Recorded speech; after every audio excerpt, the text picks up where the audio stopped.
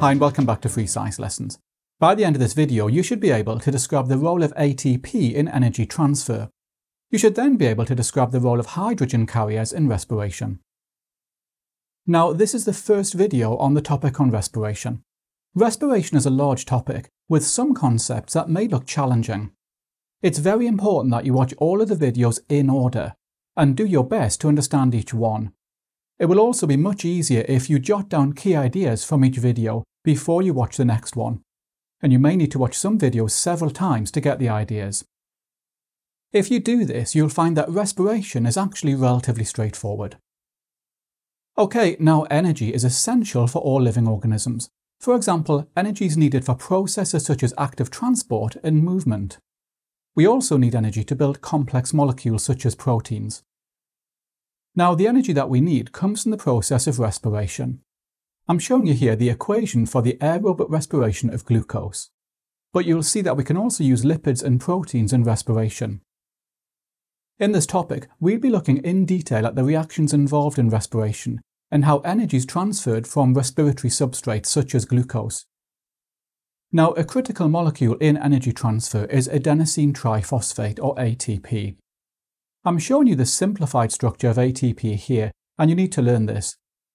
ATP has the base adenine bonded to the pentose sugar ribose, and together we call this part of the molecule adenosine.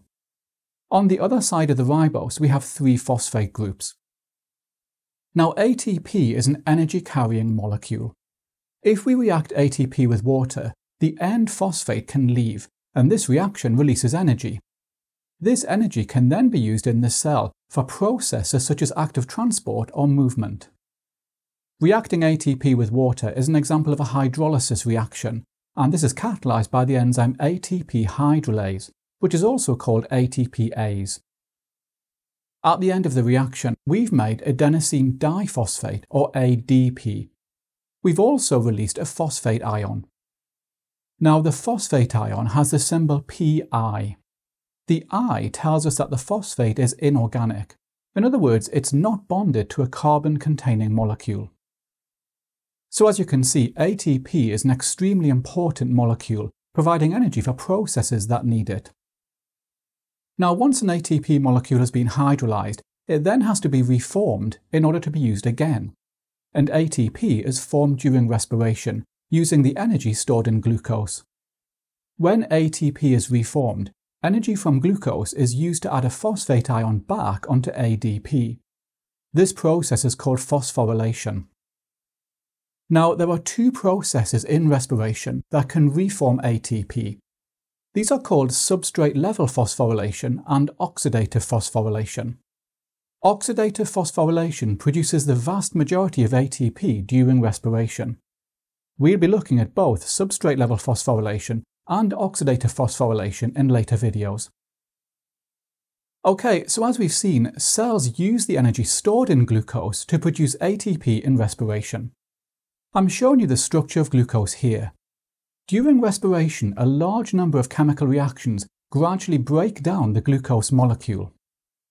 Now, a key idea you need to understand is that during some of these reactions, a hydrogen ion is released. This is called a dehydrogenation or oxidation reaction.